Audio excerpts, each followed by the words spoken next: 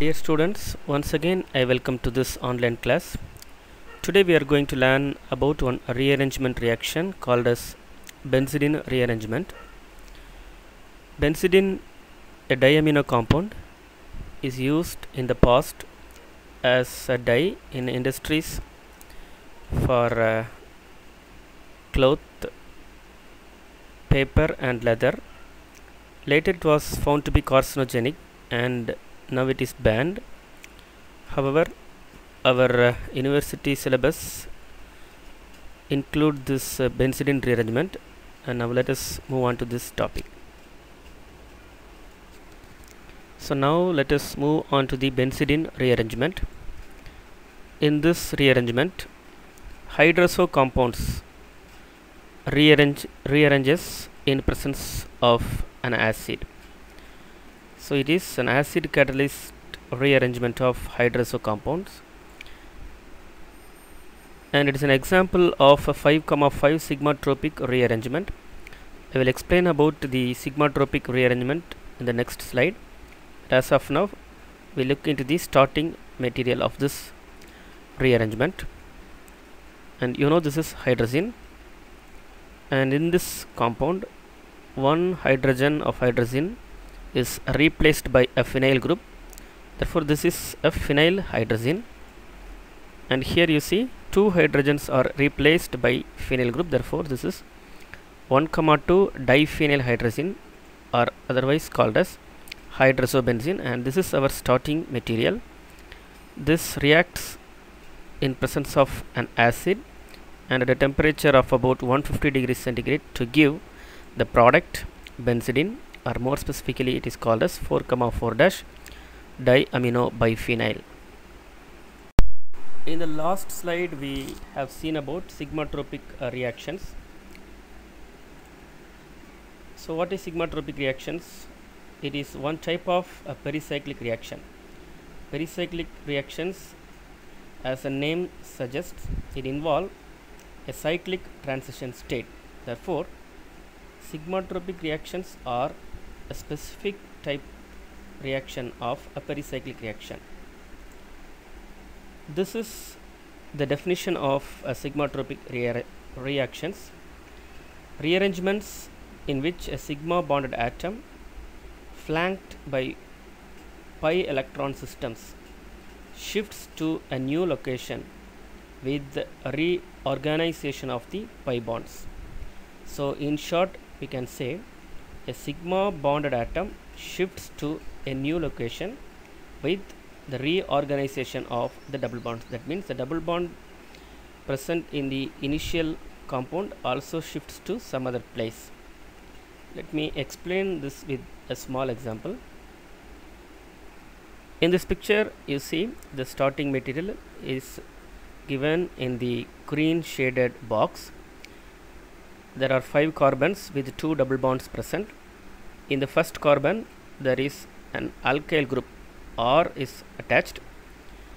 In the right hand side the reaction proceeds, that is 1,3 shift. That means the single bond between carbon and R group, that is the R group, shifts from first carbon to the third carbon. So the single bond, that is the sigma bonded atom, shifts to a new location, that is the third carbon. Therefore this is termed as 1,3 shift.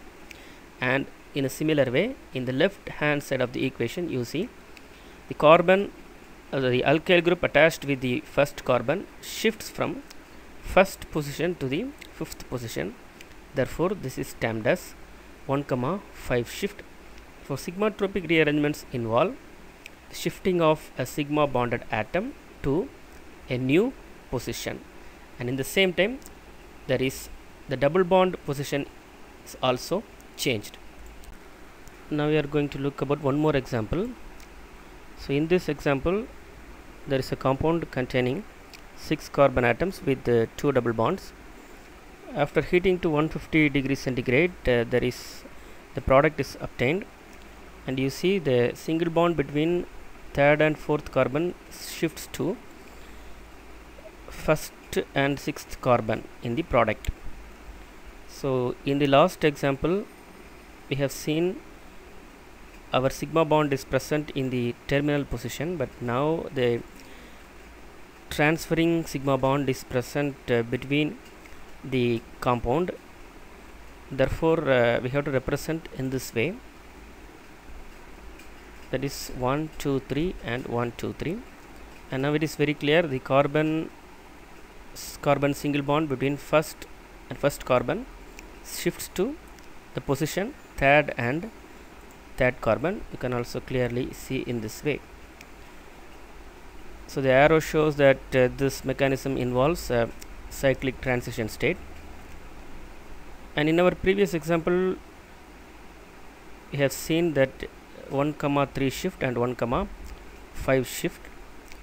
Now let me ask you a question, whether this is 1,3 shift or what. I will give you some example. I will give you two options, whether it is 1,3 shift or it is a 3,3 shift. Most of you suddenly tells that it is 1,3 shift, but the answer is wrong.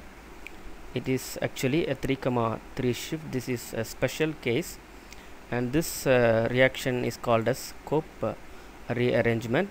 We do not tempted to tell this as 1,3 shift.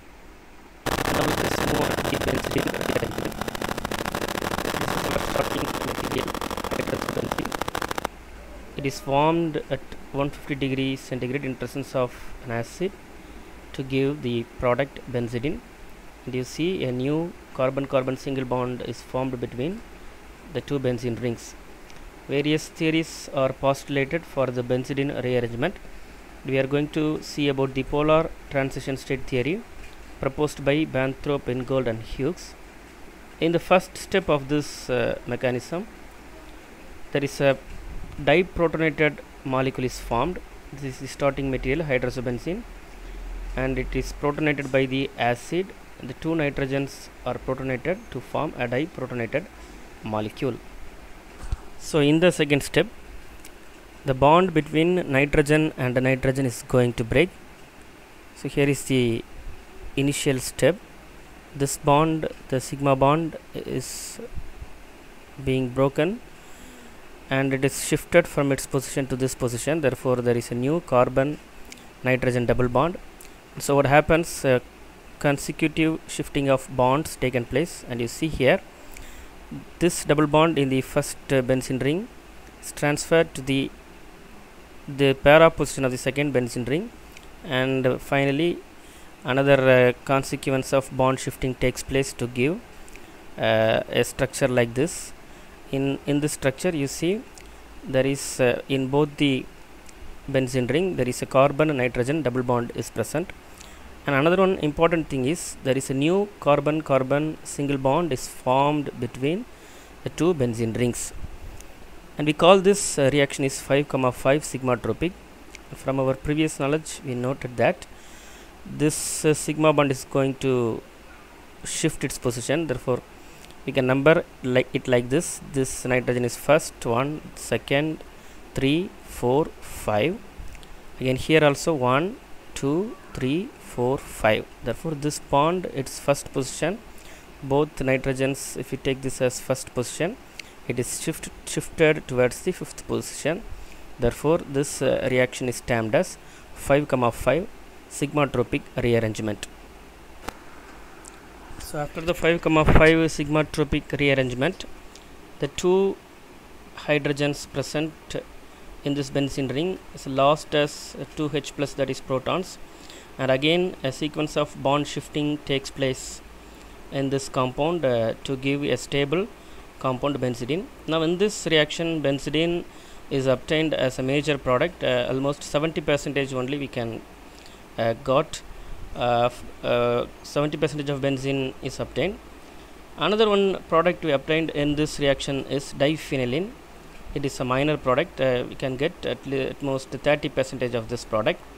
How this reaction happens, again after the formation of the diprotonated compound, this double bond, that is the double bond present in the first benzene ring in the third position, takes the para position of the second benzene ring. So Now this is not a 5,5 sigmatropic rearrangement. We can probably say this is a 3,5 type of rearrangement, and then the proton is lost to give the compound known as diphenylene. This compound is also always present along with the benzidine. However, benzidine is a major product and diphenylene is our minor product. Again, I repeat the mechanism involved in the benzidine rearrangement. This rearrangement is a concerted one with the 5,5 sigmatropic shift of the single bond. The reactant hydroxybenzene is catalyzed by the acid to form a diprotonated compound in which the sigma bond between the two nitrogen is shift from its position between the two benzene ring, that is 5,5 sigmatropic rearrangement takes place to form a new diprotonated compound, which then loses 2 of its proton to give the stable benzidine as the major product. These are some of my references. I hope that you have clearly understood the concept behind this benzidine rearrangement. We will meet in the next class. Thank you.